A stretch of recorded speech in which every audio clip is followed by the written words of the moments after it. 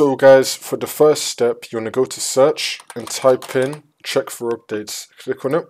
And now once you're on this, you want to click on check for updates. Make sure that your computer is fully up to date. For the next step, you want to go to search and type in Minecraft launcher. Now you want to click on app settings. And now once you're on this, you want to scroll down and then click on terminate.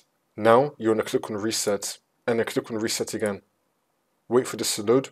And now once that's been reset, we can now close out of this. For the next step, you want to go to search and type in CMD. Now you want to run it as administrator. And then click on yes. And now once you're on this, you want to type in sfc space / scan now and then click on enter. And you now want to run this scan. Wait for this to load. I'm going to skip the video to when the scan will be fully completed. And now once that's been done, for the last step, you want to restart your computer. And this should now fix your problem.